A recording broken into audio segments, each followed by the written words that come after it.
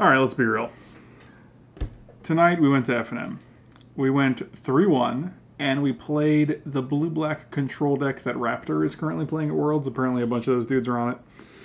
Not thrilled about the Worlds decks because there's about 10 copies of Ramunap Red and like 8 copies of Teamer Energy, 8 or 9.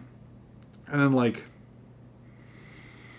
bunch of other super predictable stuff. One of the coolest things about events, in my opinion, is the potential to see all these new cards, these cool new cards getting played, and the fact that Ramunap Red and Teamer Energy are represented by like 19 out of 24 players is just ridiculous to me, considering 4 sets left standard and 1 set entered standard, and it's basically the same decks as the previous standard format. But that's not even what we're going to talk about right now. That has nothing to do with anything. The point is, by going 3-1 at FNM tonight, we managed to get a promo card. And look, I want to be honest, I haven't seen the new foil tokens that are being given out at FNMs now in place of promos, but here they are. I'm sure you guys have seen these, and if you flip it on the back, you get a treasure. I'm sure you guys have seen these because you guys are internet connoisseurs. You're internet savvy magicians, let's say. You're magically inclined to the internet. But I'm going to be honest with you. I could care less about this. I wanted to be super hyped about it. I was like, yes, promo tokens are cool. People can get these and play with them, and it's cool. But then I got this one. And it's cool that it's double-sided, but I actually sleeve all of my tokens. You can see them right over here. I actually have some right here. I sleeve my tokens so that when I put them in my deck box, I can tell them apart. So like here's the deck, and then the tokens and the sideboard goes behind that. So like when I have my deck in my deck box, I can cut exactly to like I can take the deck out. And it's a cool little divider, and like then I don't risk shuffling these into my deck at the end of a match when I have like 3 pirates out and a bunch of like Vraskas out, like 10 Vraskas in play at the same time. Then I'm not going to get them confused. I'm just going to be able to shuffle it all together and be like, oh, I accidentally shuffled my pink sleeves in my deck, and it's never going to be a problem. So the problem with that is if you do that with this double-sided token, you're not going to see the back. So what's the point of that? There's no double. Okay, cool. Well, I guess it's a one-sided token then if I ever sleeve my token.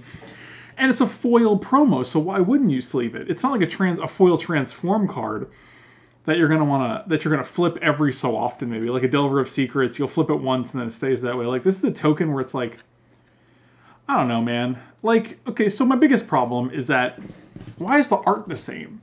You got Pirate, like, perfect example. Here's a Pirate. Here's a Pirate. It's the same art. It's the same exact art. Why couldn't you have different pirate art so that this is a little bit special? Why couldn't you have different treasure art so this is a little bit special?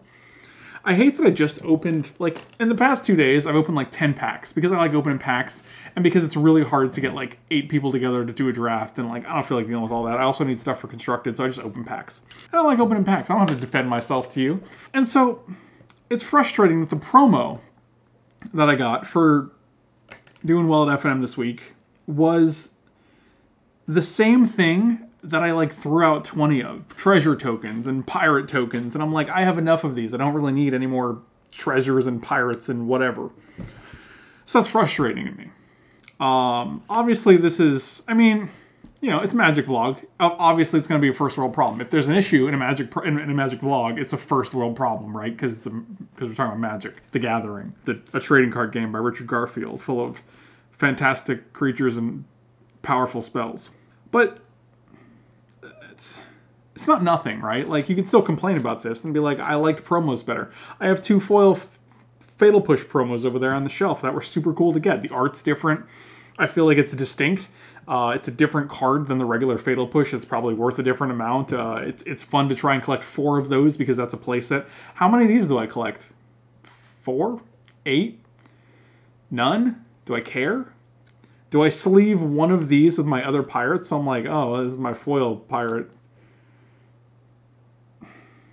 I don't know. whatever, guys. Anyway, this is my feelings on this. I figured I would mention it because I did have the pirate itself in hand, and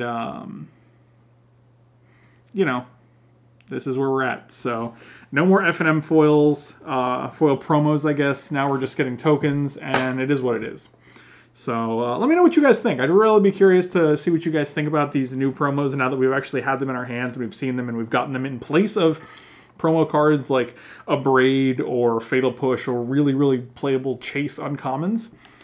And if you guys enjoyed the video, be sure to smash those like and subscribe buttons down there because that helps me out. And thanks for watching. I'll see you next time.